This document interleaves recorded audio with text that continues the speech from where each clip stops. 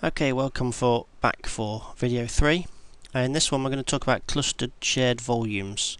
Clustered shared volumes is a new feature in 2008 R2, which basically allows you to use a SAN-based volume for your cluster, but uses a service which creates a shared area on each server as a sort of mount point for this actual storage space. So first thing we need to do is enable CSV. So we'll right click, enable cluster shared volumes. It says obviously here that you have to do it with the Windows 2008 R2. Reproduction and storage of files on cluster shared volumes that were not created by the Hyper-V role, including any user or application data stored under the cluster storage directory of the system drive on every node, are not supported. So if you start creating files in that storage space, then it's not supported. So click OK, and it's enabled, and we've got this extra option here, cluster shared volumes. So we want to right click and add some storage. We've only got the one disk left, so we'll tick that, click OK. It's adding the actual disk,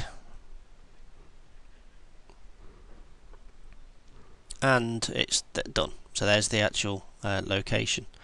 As you'll notice, what you've actually got there now is a path there to the C drive cluster storage volume 1. So if we just have a look at the local C drive of Hyper-V 1, so there's the folder, cluster storage, volume 1, nothing on there. Now what that actually points to is the shared storage area on the SAN, and that location, C cluster storage volume 1, will appear on each one of your Hyper-V servers.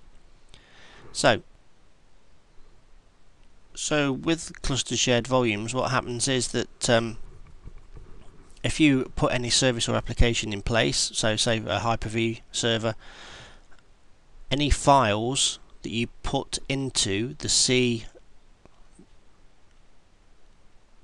drive cluster storage volume 1 area are actually stored on the SAN, not physically on your local C drive.